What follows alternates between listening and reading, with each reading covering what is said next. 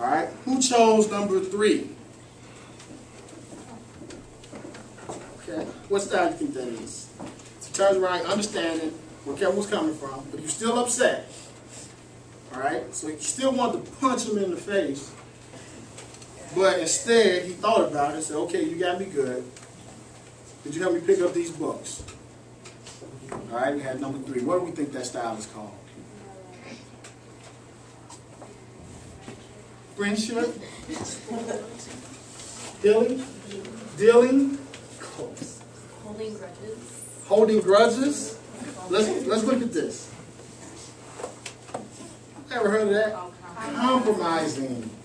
All right, now why do we say that's compromising style? Right? Any other 7th graders, you feel free to join in anytime you want, all right? Don't be afraid to, the 8th graders are not going to pick on you.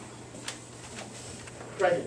Because even though you want to do something, you don't do it because it's better. Exactly. That's what you're going to say? Yeah. That's compromising. So, yeah, I'm angry.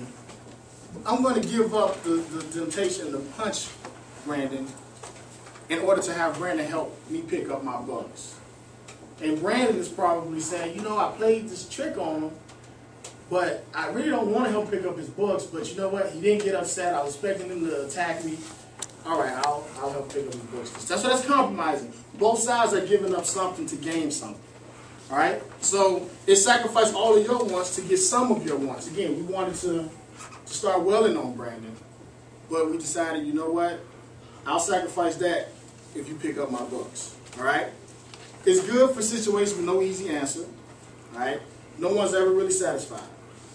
No one's ever really satisfied with the compromising style.